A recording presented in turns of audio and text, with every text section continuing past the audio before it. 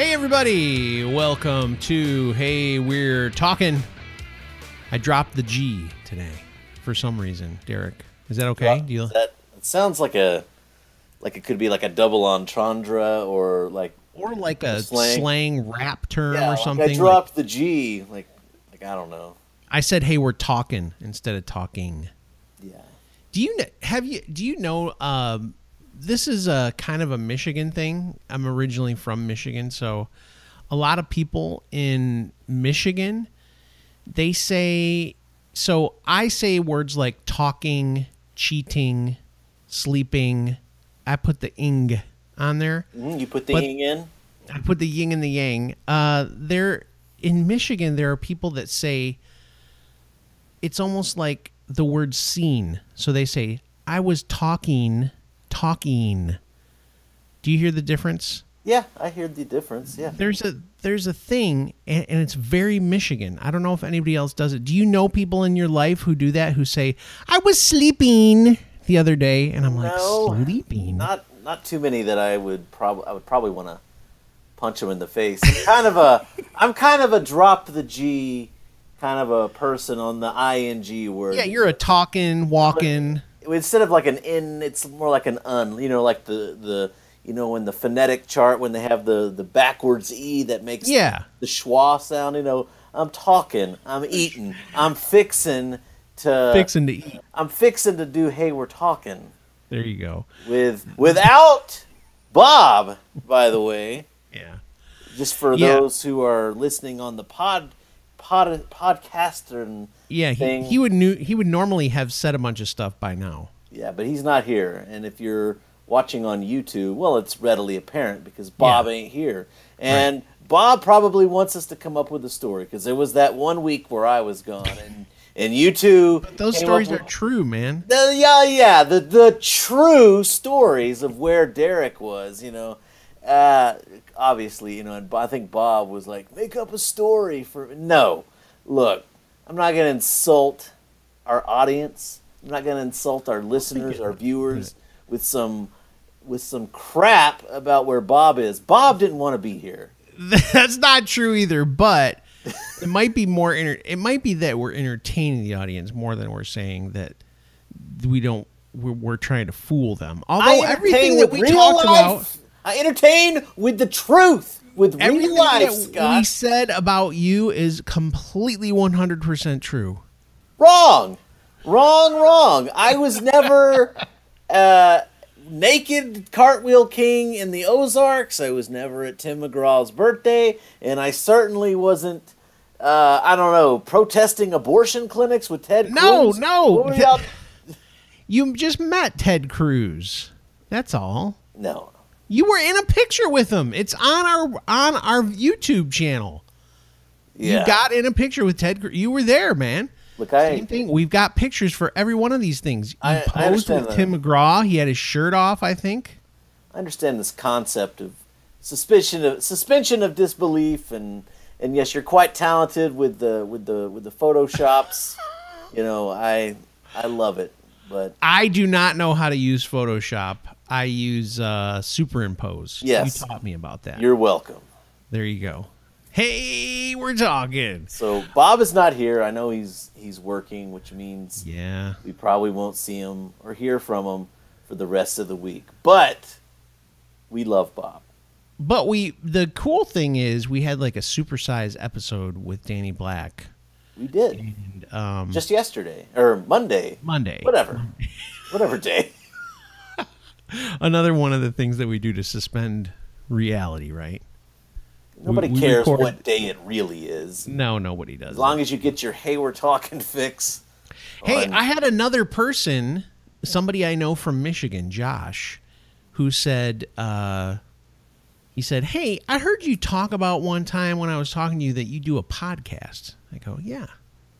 So what's it called? I really like podcasts. He does like he drives I think he drives like a garbage truck, but like one of the ones that just goes around and picks it up with little forklift things and dumps it. I think that's what he does. And he works some ungodly hours. Like he gets up at like 2 a.m. and drives this thing until like 2 p.m, 3. Wow. Anyway, he said that while he's in the truck, he listens to like podcasts nonstop. And he It's was a good like, idea. "Hey," he's like, I'd like to listen to your podcast. And I go, listen, I'm just going to tell you straight up. I don't want to hear anything that you were offended by that I did. You know, that's part of the reason I don't tell a lot of people that I know in my real life that I do the podcast, because they're going to give me crap about it. And you get on to me for like not promoting it. You know, But you're a celebrity. I'm nobody. I'm not a celebrity. You are. I mean, that. How many views is your pipe thing up to now? Like 10,000? Oh no. You haven't even. Don't tell me you haven't checked. Well, you mean the video I made for Yeah. Danny? Yeah. It's like 4,000 views. Yeah, dude. 4,000 views. think You're so. like at the point where maybe you would like make money off of that. Did you monetize it? No, I'm not going to monetize Oh my gosh. Why? youtube.com/Derek Tant. We'll never be monetized because nobody wants to watch commercials.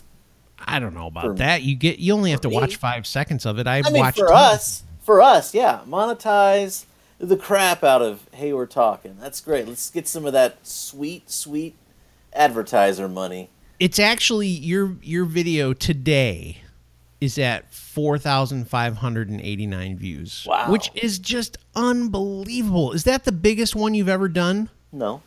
What's your biggest? How to smoke inside, I think. I don't know. This, How to smoke inside? or, you know, it was me showing off my air purifier.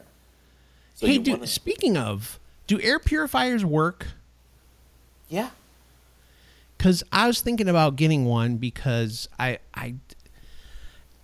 is a whole other story, Derek. I should ask you, since you're in the medical field, you could maybe help me with this. All right. I've mentioned before that I may have a slight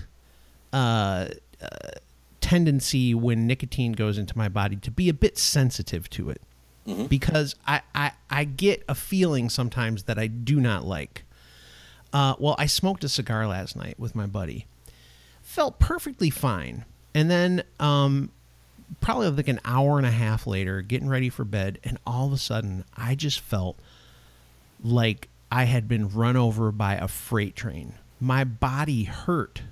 I'm talking everywhere. Neck, head, legs, back, everything. And I was just like, am I going to die?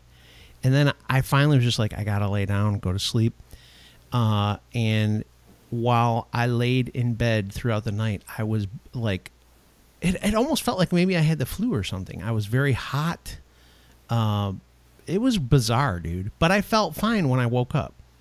Yeah, Is I that think nicotine? it might have been, or you might have been having like a heart attack or something. Oh, great. It might have just been the nicotine. Like next time, if you get hit, I mean, you're alive. I mean, you're obviously you made it. But, I did. It was a close one, but I made it. Yeah, you should have. But I think some people like to have something to eat. It gives them a little bit of.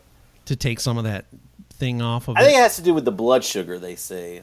Oh, okay. Blood sugar kind of eases the edge off the nicotine. Okay. But the air purifier that I was talking about in my video, it's not like a true purifier. What it is it's an ozone and ion generator. Okay. And so, I mean, it does have like a little bit of a HEPA filter, like for some dust, but it's not like a true purification filter type thing. What it does is it puts out those negative ions, which latch on to the smoke particles, and then which cause them to get heavier and drop to the ground. And then the ozone, which puts out that weird smell, that's what cleanses the air as far as putting out the odors.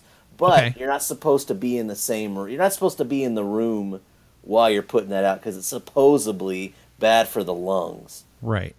Yeah, so that's actually, when I say air purifier, what I'm really looking for is something that would make it so that my house doesn't stink like a cigar when I'm done. Yeah, I mean that's what I would use my air purifier for. It I would, if I'm smoking in the house, I'll just smoke as normal and then turn it on for about 20 to 30 minutes, and it'll catch it'll eat up that smoke and kill the odor.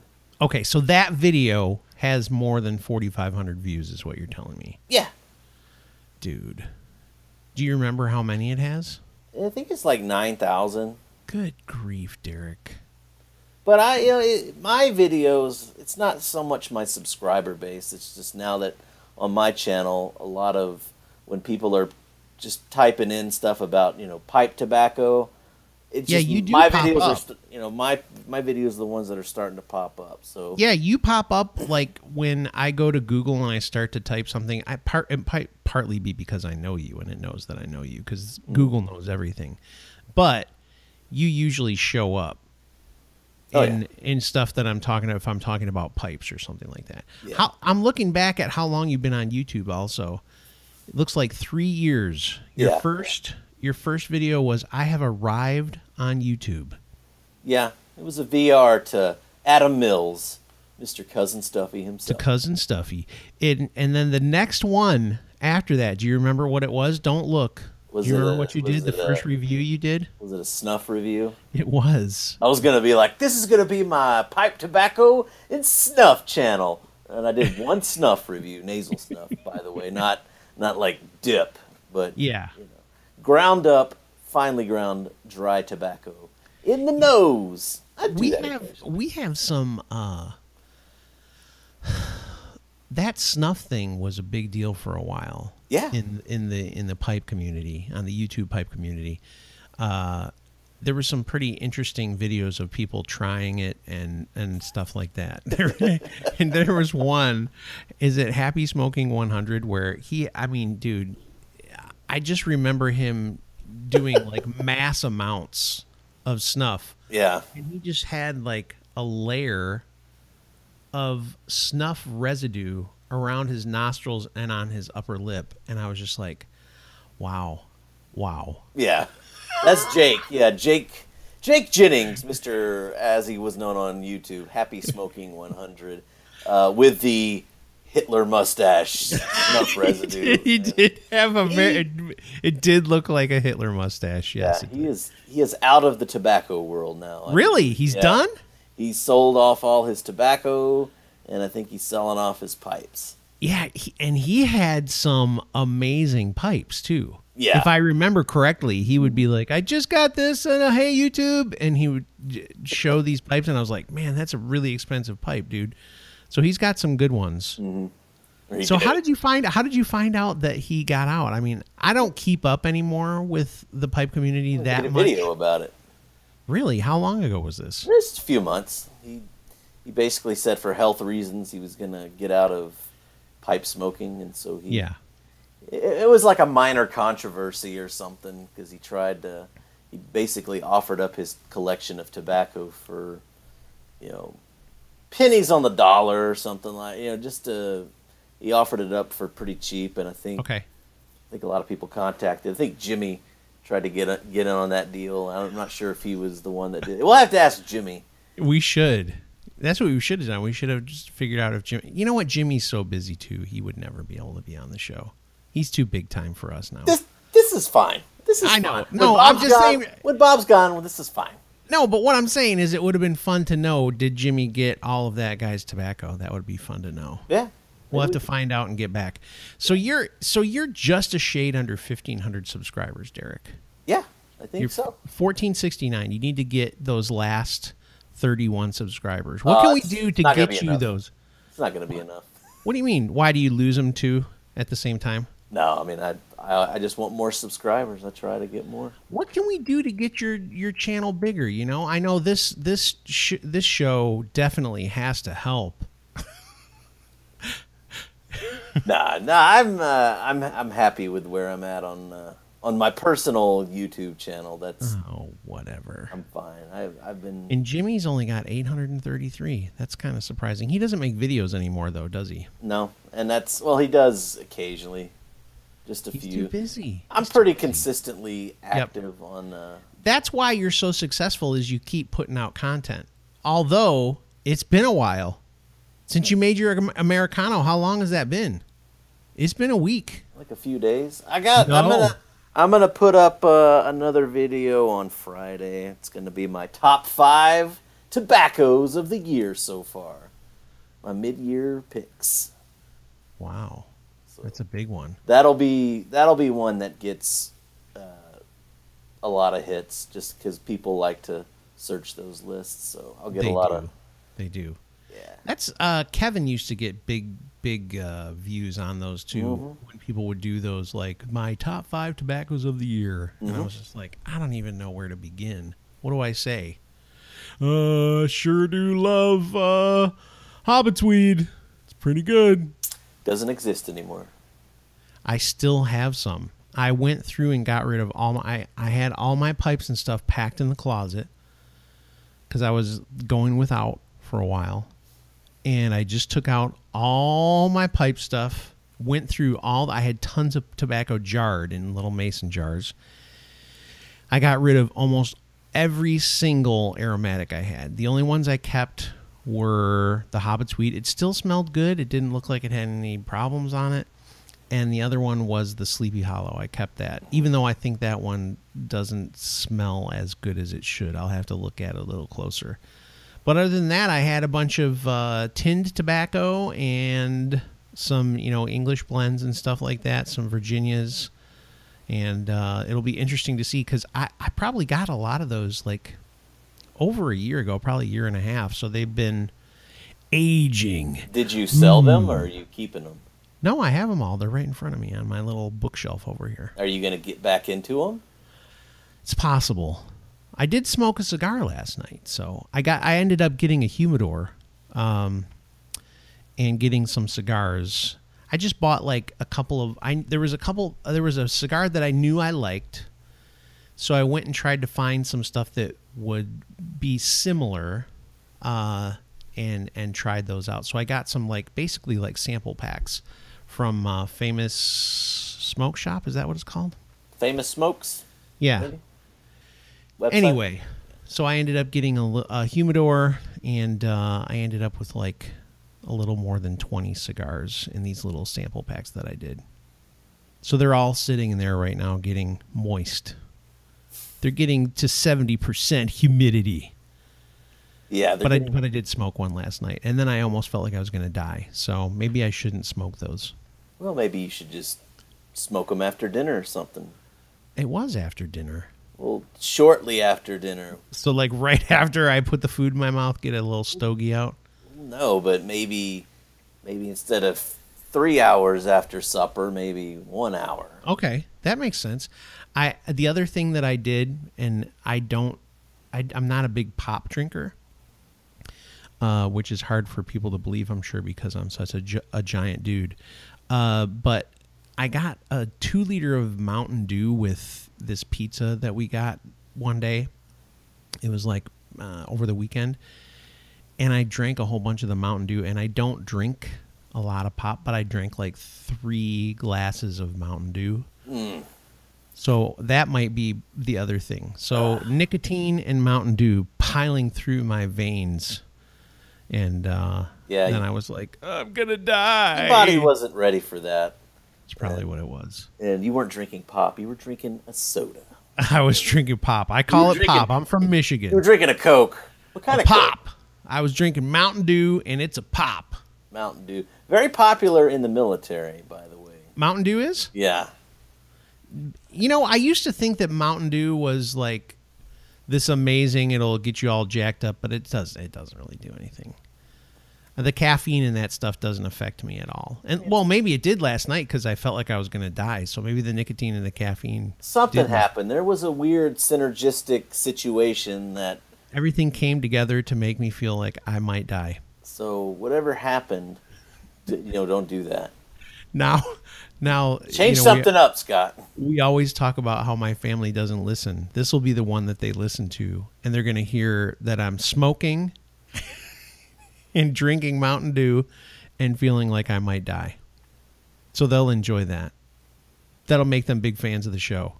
I don't think your family would be pleased to hear No, that. They'll be that's what I'm making a joke. They'll be upset. In fact, I told them the other day on our Danny Black podcast how you said, no wonder your dad hates this show. And I was telling them that we talk about him on the show from time to time, and we have a good laugh about it. My dad was like, does he want to listen anymore? They laughed because I told it to him in a humorous way. Yeah. I talked about how I imitated my mom with the tattoos and stuff. She was laughing so hard she couldn't breathe. So. But are they going to listen to the show? Or are they going to add? No, I told them don't listen to it because I don't want to hear any crap from you. I was like, just don't listen because then you're going to have problems with me and you're going to say stuff to me and you're going to be, I'm disappointed, Scotty. Don't do that. Don't say bad words. Again, Scott, I get a lot of crap from you, about how I'm not promoting the show, but yet you're actively discouraging listenership and viewership in your real life amongst people who could actually be, who might get some real fulfillment out of it. We need to talk about this on the next show because we're like 20 minutes in. I would like to continue this conversation a little bit. Okay. Because we can dive deeper. So on Friday, let's talk a little bit about why I don't tell anybody that I know about the show. Are you embarrassed for me? Are you embarrassed of me? No. Are you ashamed to call me your friend? I'm gonna give you the inside scoop. I'm gonna go deep. We're gonna open up the cavern of the vault of Scott's disappointments and tell you all of it on Friday. Okay, well, I don't know if I can wait till Friday, but I guess I'll wait. I'll wear the same shirt too, by the way. It'll only be a few minutes. Okay. Another 30 seconds and you'll get to hear the story. Okay. All right. And we'll talk to you guys on Friday.